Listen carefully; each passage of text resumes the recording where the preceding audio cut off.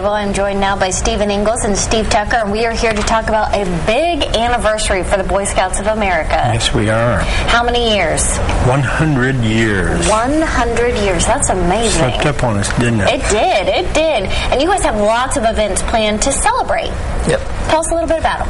We have several events coming up as far as for banquets for our leaders. On February 13th, we have our Leader Recognition Dinner, and it's to celebrate the 100th anniversary of Scouting and to recognize the leaders in the area that have gone above and beyond what is expected, and they get awards for that. Wonderful. And then you have a Klondike Derby and a Pinewood Derby. Klondike Derby sounds cold, and it will be because they're camping outside at Camp Wildwood on the 28th and 29th of January. Yeah, this month, people. Yeah. So have some kind of, let's have snow and stuff. I'm sure they would like that. Then the next weekend, February 6th, we're having the Pinewood Derby for the Cubbies to race their cars district-wide, and it's at South High School. And that is classic. All day. That is a classic Boy Scout event. It's fun, isn't it? It is. It is very fun. And then you guys are also having a year-long kind of drive to bring more people into the Boy Scouts organization. Absolutely. And if someone is watching out there and, they say, hey, maybe I want to check that out, how do they do that? Website, becomeascout.org.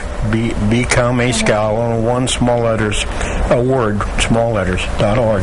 And, the dates we gave were for Crossroads of America people, but your coverage area goes out to, to Buffalo Trace and Hoosier Trails and Saginaw and Lincoln Trails councils, but this membership drive is for all nationwide Scouts, and they're all pushing for membership, I'm sure, and hoping that people will come to realize how Scouting still is a very viable thing for boys. Character building, leadership building. It's not just helping a little lady across the street. Right. It's very much a leadership building organization. Wonderful. Well, thank you so much to you both, and happy anniversary to you both. Oh, yeah. Thank you very much.